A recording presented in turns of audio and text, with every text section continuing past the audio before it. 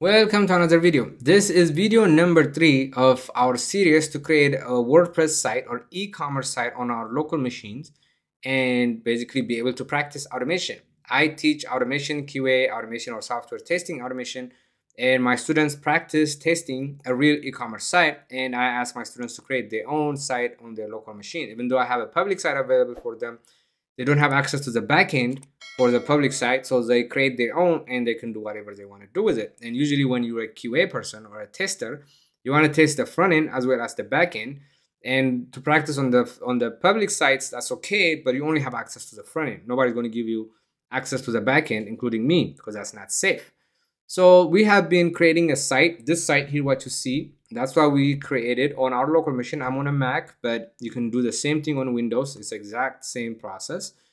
And we use a tool called map to install it. So we installed map, we installed WordPress, and then we configured it to look exactly like this. And we were working off of this checklist.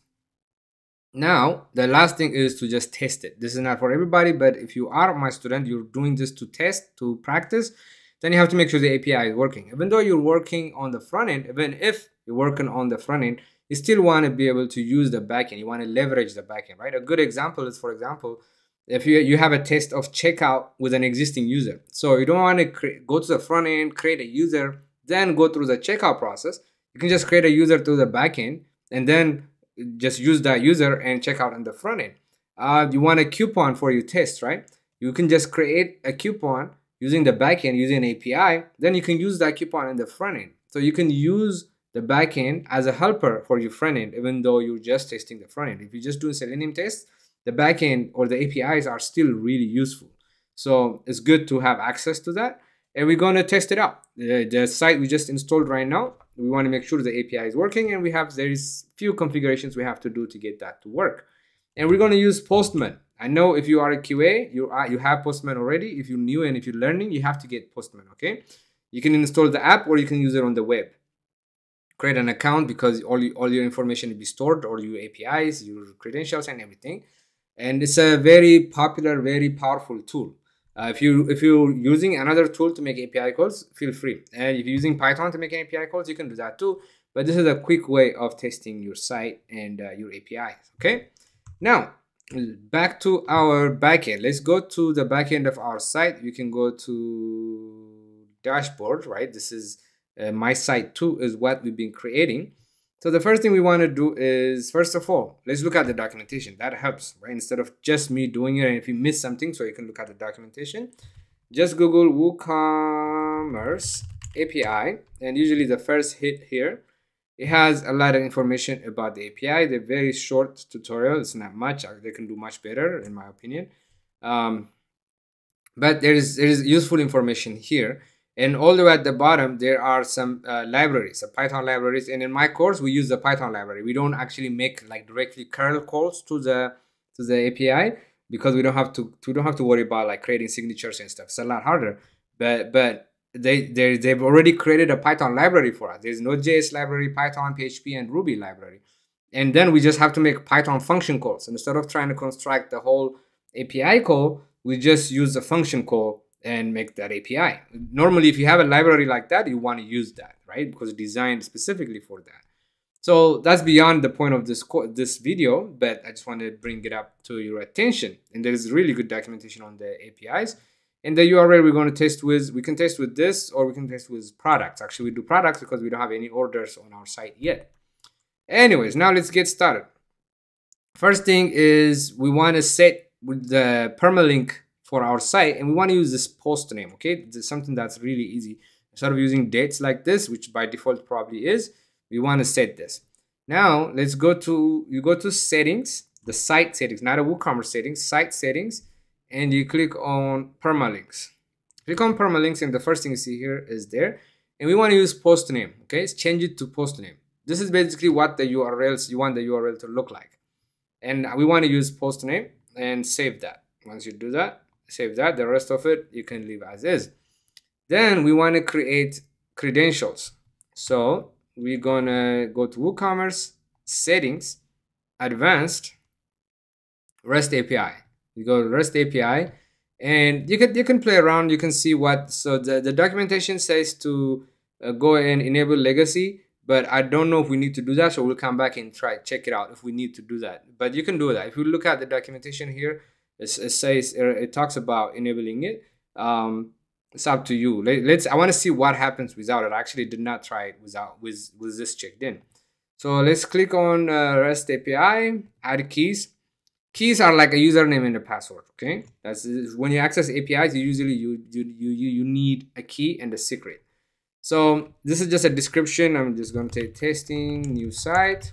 What the user is. In our case, we only have one user. That's the admin user. And we want these credentials for read and write. We don't want, sometimes you just want to read, but sometimes you want, like if you want to create a coupon, like an example I gave you earlier, you want to write, right? You're creating something. You want to make a post call. So read and write. Generate API key and save those. You're not going to be able to access those once you leave this page. So we have the key and we have the secret, okay? And we're going to save those. Once we leave this page, you will not be able to see them, but you can always come back. Let me click on this, come back here. If you forget them, go to REST API. It's this one. You just have to revoke it and create a new one. You can create as many as you want. So if you forget it, if you don't save it like I just did, no problem. Okay, now let's get our site URL. So our site is basically this guy here, right? Localhost 8888 and the site name, whatever yours is. And we're going to go to Postman and we're going to make a get call. And it's HTTP because we're doing it locally. It's not HTTPS, it's HTTP. And at the end of our site, if you look at the documentation, you always use WP-JSON WC v3/. Okay. And basically this is, you guys can do literally this, and I'm going to do products. There is an API called products. If you go to this product documentation, API documentation, you see all the APIs, like all the product, user, reports, all kinds of documents, all kinds of APIs. And this is what we use in my courses. This is what we test. We write tons of automation for this entire e-commerce API. In my backend automation course, in the front-end automation course, we use the backend just as helpers. But in the backend automation course, we just test the heck out of this whole API, okay? And it's a really, really good way to practice. This is because this is a production-ready API. It's not some basic API I created with Flask, which I can do, but why not use a production-ready application? And if you find a bug, you can report it to WooCommerce. I'm sure they would appreciate it, okay? Just as a side note, right? So this page will tell you about authentication and everything. Explore it. If you are doing this and you are trying to learn automation and you're trying to learn API automation, and if you want to use this API, explore this page. There is a lot of really good information here. Okay, so you can get the URLs. Like for example, if the one I want to look at is products, and on products, I thought it would show me the URL here, but it's basically /product. Look at the Python examples. And let's see, it shows you the code, but this is when you're using the Python API, but it's basically what I have here, and you just add on top of that. But anyway, so we just use this, your site name, WP-JSON, WC v3, and just do products to test it out. This is supposed to list out the products. It's a get. We should get an error when we do send. Sorry, you cannot list resources in 401, right? This is the status code here, 401 unauthorized. That means we need credentials. So we go to authorization tab, and for the type, use auth1, 1.0, auth 1.0. There's all kinds of authorizations. Use 1.0. This is the easiest one. And I have it pre-filled something from my previous one. So leave the signature method the same one, SHA1, and use the key we just created. We created a key and we created a secret that I just stored on my notes, right? Use that, click send, ta-da, we got a response. We got a 200 and we got a list of products. If you see this, there is several products in here. If you keep minimizing those, there's a lot of products. It's a JSON. So you get a JSON product back. There's no body. If you want to post, if you want to create a product, you can do the same thing. Then you can save this. I mean, I don't want to get into how to use Postman, but you can save this API and create another one, and you can change this into a post API. And in the body, you can give it a JSON and you can actually create products. So if you go look at the documentation, we looked at refund with products, right? You can go to create product, and you look at an example of what the payload should look like. For example, let me just quickly try that. I'm just going to copy this and bring it here. Even though we already verified our API works. So this one says it doesn't have the color because we don't have headers, I guess. Application JSON. We have to have a content type application JSON. I won't let us change it, but let me just make the call. It works anyways. So we got a 201. 201 means it's created. I just wanted to see colors here. If you added a header, it will highlight this. You see how you have colors here? The payload will be colorful too if you have the right header. But we just created a new product. So we know the API works. Okay, that is good. That's what we wanted to do primarily. Verified API works. So what did we do? Just to summarize, we went to our backend.